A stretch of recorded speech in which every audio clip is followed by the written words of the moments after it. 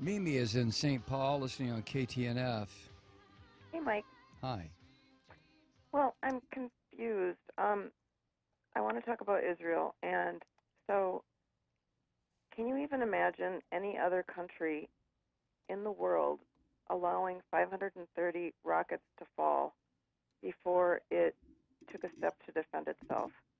And then, hearing the last segment, you guys were talking about not wanting to help fund the Iron Dome. The Iron Dome isn't just to protect Israelis, it's also so that they don't have to fire back and cause casualties in these areas of the Gaza Strip where the population is so densely populated.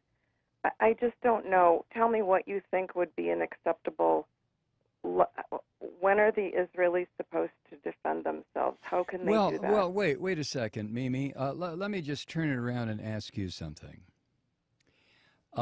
You are a family. You have lived in St. Paul, Minnesota, for your family and your antecedents for probably, let's say, 100 years. And all of a sudden, I show up on your doorstep, literally on your doorstep. And I say to you, Mimi, get out of this house. This is my house. Let me tell you why it's my house. It's my house because my religion says it's my house. Now get out.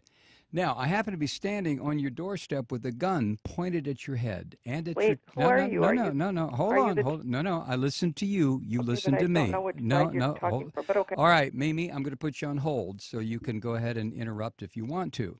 But I'm standing on your front porch, and I order you and your family out of your house. And I tell you that it's my house, not your house. And the reason it's my house and my block and my neighborhood is because my religious belief says it's mine. And you sit there and you say, well, no. What are you talking about? We've been here 100 years. I'm sorry. Get out, Mimi. So you leave. And the reason you leave is because you know if you don't, I'm going to blow up your house and probably blow up your family. So you leave and you move down the street. And for the next 60 years, you sit there and you get very, very angry because I came into your house and told you to get out. So what you do, Mimi, you decide, well, I know what I'll do. I'm going to start throwing rocks at what used to be my house, and it'll break the windows. That'll make that damn Malloy move. So you start throwing rocks. And then I come outside and I say, Mimi, were you throwing rocks?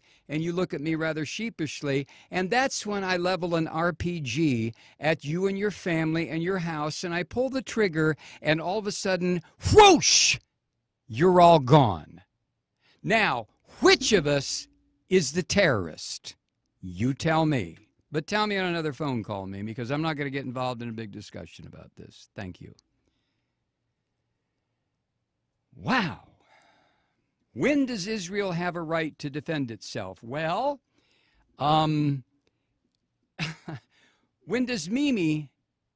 do I have a right to defend myself? I came in and took Mimi's house. So if Mimi attacks me, who's going to say, well, Malloy, you have a right to defend yourself because Mimi's attacking you? And somebody else will say, yeah, but you took Mimi's house. Yeah, but, possession is 9/10 of the law. Nah, possession is 99.9% of the law. And besides, God gave me this land. What the hell is Mimi doing on it? All I had to do was come here and remind her, Mimi, get out. God gave this land to me.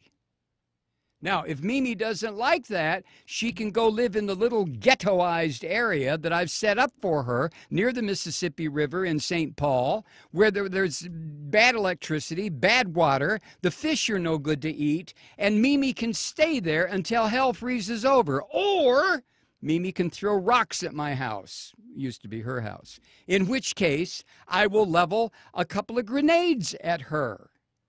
So the question, Mimi, is not, when do I have a right to defend myself? I stole your house. I stole your neighborhood.